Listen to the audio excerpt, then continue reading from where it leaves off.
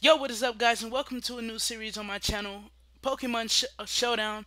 This game is online, it's free. You guys have a link in the description below if you want to play this game. And if you would like to play with me, hit me up on my Twitter and my other social accounts, which will be in the description below. Today, we're going to be going up against Ethan and two other random guys. So, thank you guys for tuning in advance. Without further ado, let's get right into it.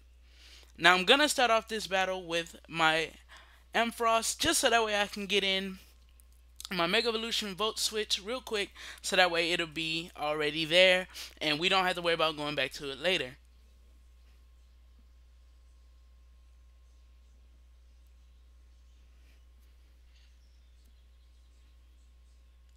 And I forgot about the immunity.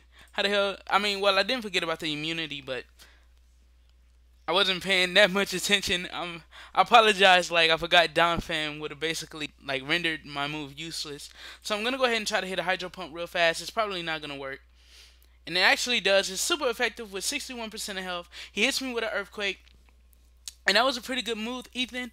So I'm going to go ahead and I'm going to use Aerodactyl just so that way I can stay away from the Earthquakes that he's dishing out. And I can also put my Stealth Rocks up there after I default hit Stealth Rocks away. So let's go ahead and put that plan in motion. He's going to use Knockoff. He's going to do some pretty decent damage. 29.3%. That's not really bad. So I'm gonna go ahead and set up these Stealth Rocks. He goes for a switch, which is pretty good for me. Now he comes in with this Nidoking, and I'm pretty much worried about this thing, so I'm gonna go ahead and throw in this Breloom real fast, and I'm gonna go ahead and set up this Leech Seed.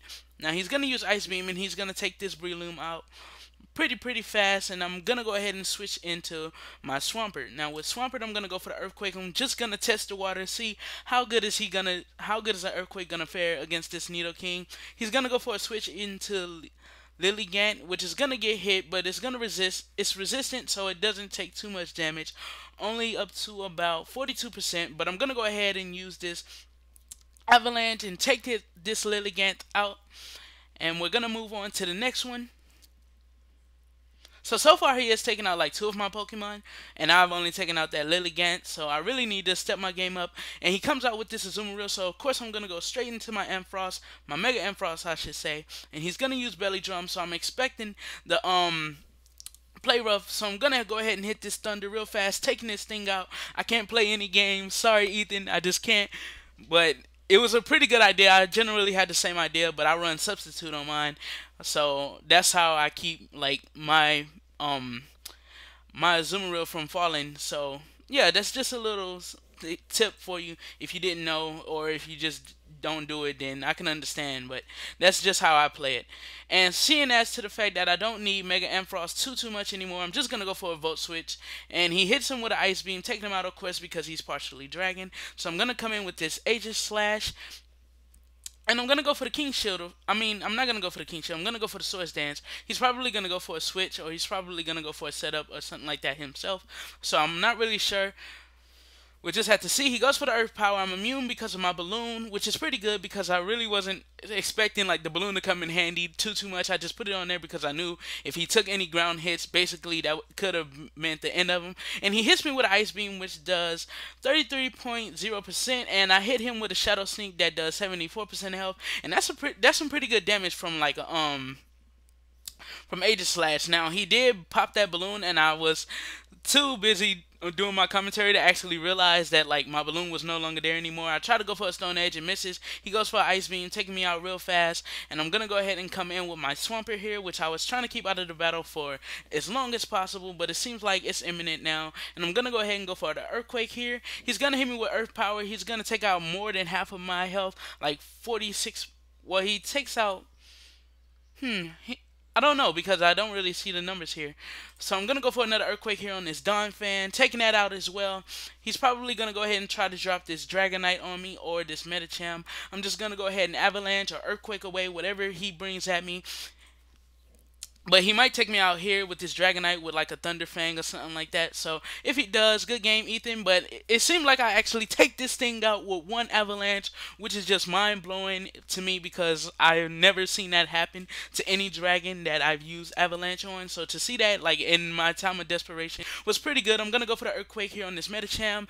If my Swampert can survive the next hit, I'm not really sure. He goes for the Zen headbutt and it takes me out. So that was a damn good battle, Ethan. Good game. I'm definitely gonna be playing some more Pokemon Showdown with Ethan. So you guys stay tuned for that, and I'll see you guys in the next one. Welcome back, guys. Right now, we're going to be going up against a team that's made of a Charizard, Ferrothorn, Rotomarsh, Aegislash, Cresselia, and a Conkeldurr. Now, the main thing that I should be worried about is, of course, the Charizard. So I'm going to go ahead and set up with this Ampharos. Just as I did before, he's going to come out with the Charizard, probably expecting to go ahead and get his Mega Evolution off as well. I'm going to go for the Thunder. I know he was going to go for the Switch. I'm still going to go for it anyway, but it's probably not going to do too much because of resistance due to the Iron. I mean, the Steel plus typing on this Ferrothorn, and it's grass already, so it's not gonna do too much. But I'm gonna go ahead and switch out here into, well, actually I'm not gonna switch out. I'm gonna go for this Fire Punch. It's gonna be super effective.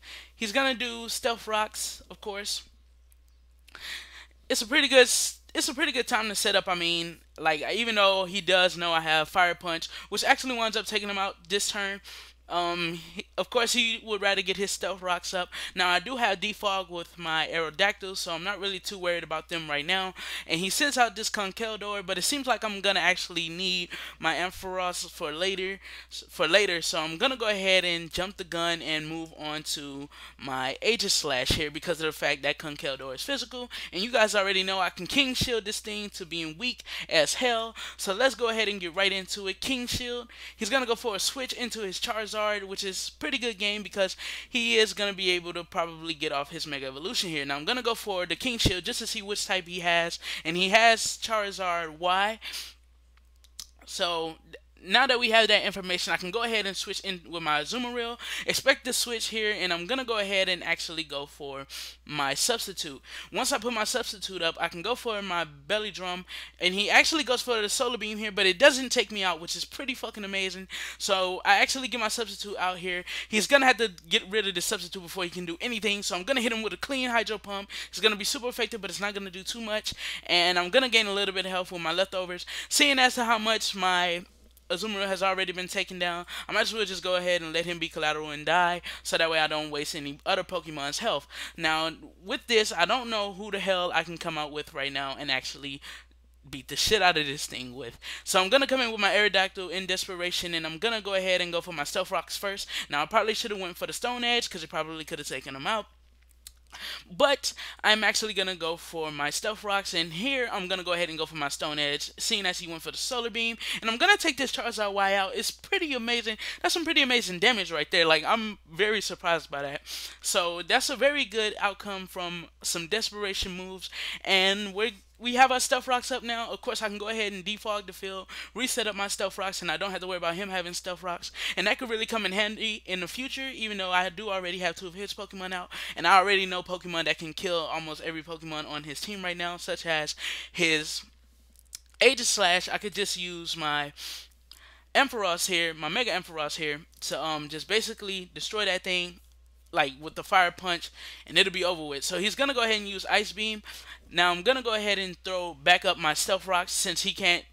I'm pretty sure he don't have anything that can take away my Stealth Rocks. Now this thing is Psychic, and I don't really know what take out Psychics except for physical. So I'm gonna go ahead and throw in my Breloom here, and I'm gonna go for a Swords Dance. I'm gonna go for the Swords Dance. Thank you, Breloom.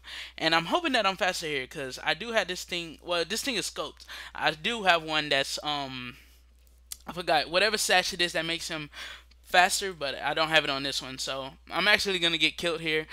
I guess I could see why, but I'm gonna go ahead and come out with this Aegislash. Now I don't really know what the hell I'm doing. Of course, this is another move of desperation, and I'm gonna go ahead and go for a Swords Dance here. Now, if he does wind up killing me with one Psychic or whatever, of course, I will go ahead and admit defeat on this one. I could actually lose here, but he's actually gonna go for a switch. I'm gonna predict something like a King Shield or something like that. So I'm gonna go ahead and do this, and he's gonna go ahead and go for a Shadow Claw. Now a Shadow Claw. So I'm gonna go ahead and get ×3 and go for a Shadow Sneak. He goes for his Shadow Sneak. He's faster. I guess I just have to deal with it, and I'm going to come in with this Ampharos. Now, if he doesn't remember, he probably won't switch out, but this Ampharos actually has excuse me, this Ampharos actually has Fire Punch. So that's enough to probably actually take this thing out, plus the Mega Evolution typing and things. He's actually going to go for the switch here, which is pretty amazing because I really wasn't expecting it, like, for him to do it since he already went for an attack already. So I'm going to go ahead and go for this Thunder. Hopefully we can get this thing, because if we can get this Thunder, I'm pretty sure this Rotom Watch will be off the field. And it's really not. It stays in with a little bit of health, 33%. That's not bad, but I'm gonna go ahead and go for this Volt Switch here because once I get this thing off this battlefield, I can come in with this Swampert. Basically, most of the team will be done with once Swampert gets onto this battlefield. So, and we actually have the same idea. He goes for the Volt Switch as well. I don't know who he's gonna switch into, but whoever he switches into is gonna get a quick Thunder, quick Zap of Lightning, get them quick votes, and then I'm going to go ahead and switch into my Swampert. Now this thing, I don't know if it has Balloon, but I'm going to go ahead and try to Earthquake it anyway. If Earthquake is successful, then for sure, then this Aegis Slash is out of the picture. And he actually winds up quitting, so it was a pretty good game. I don't see why he quit. Like, we was actually having a pretty good game. I mean, Ampharos, I mean, I don't know. I don't know if I could have won or if I would have lost, but maybe you guys could tell me that in the comment section below because I am kind of new to the whole competitive battling scene. So you guys can let me know in the comment section below. What do you think? Like, would I have won? Was my team even was it even possible for my team to win? Just let me know. And I'm gonna go ahead and move on to the third battle for today, and this will be the final battle of today. So this guy's team is made up of a Frostless, B-Sharp, Volcarona, Chansey, Dragog, and Electivire. I almost fucked up there, but I got it out. And I'm going to go ahead and start off with my Azumarill. Now, my Azumarill is going to go ahead and go for the substitute, of course. And I'm going to go ahead and set up with the belly drum and things. And basically, I can just play rough most of this team if I'm not mistaken. He's setting up the spikes. I'm going to go ahead and use this belly drum.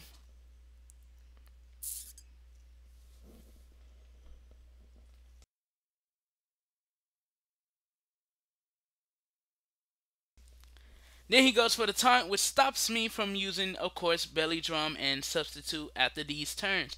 Now, I'm going to go ahead and go for this play rough. Regardless, I mean, play rough generally does a lot of damage, but I'm not sure what it does on ice and ghost types. So we're just going to have to see here. And it actually does pretty good. It does like 47%, no, 57%, my bad. And I can't use it again, but I'm going to go for this Hydro Pump here. He disables my play rough, so basically he basically just took down my whole Azumarill setup, and it's really kind of hoish here because like I don't really have anything I can do besides the fact that now I can belly drum again, but I don't have my play rough. Maybe I should have went for the Hydro Pump. I don't know. She's gonna go for the Destiny Ball, and of course it's just gonna take me out. And really, I don't really need this thing anymore, so I'm not really gonna sweat it too much. I'm gonna go for my Ampharos switch in, due to the fact that I actually need no. Wait, can I cancel it? Damn it! Fuck, it went too fast. But I was gonna go ahead and stop that, and I was gonna go ahead and go in with my Aerodactyl. Now I'm gonna go ahead and use Ampharos with the Fire Punch, just to see how much I can actually do to this B-Sharp. Some of you guys are probably watching this video, like, right now and saying, no, don't do it, don't do it. But, you know, I'm kind of going for these desperation moves here because, like how I said, I am new here, and I do want to generally give you guys some good content, especially on my first video. So I can't have like too many losses and shit. So these desperation hits, so far they've been doing me justice. So I'm just gonna go ahead and I'm not gonna ride that, but you know, I'm just gonna go ahead and hang on to those moments. So let's go ahead and see what this Aerodactyl can do for me here. And right now, the main thing I need you to do, Aerodactyl, before you even die, is just go ahead and defog this battlefield, please. Defog this battlefield real fast, real quickly. And he actually gets it off, and I'm happy because now he can't set up any more stealth rocks. Nothing like that. All of that stuff is out of the picture for both of us because, of course, I just lost my stealth rocker. So now I'm wondering, who the hell should I go in with?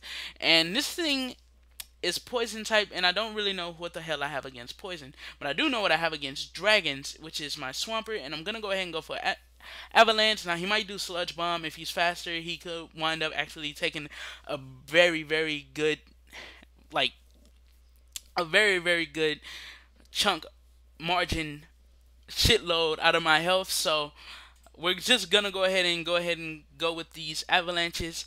I'm hoping that we can get like a good critical hit and just like do some pretty good damage on this thing, because of course he is setting this defense up. He must already know I'm getting my leftovers, taking the poison hits, but I'm still trying to stay in this, baby.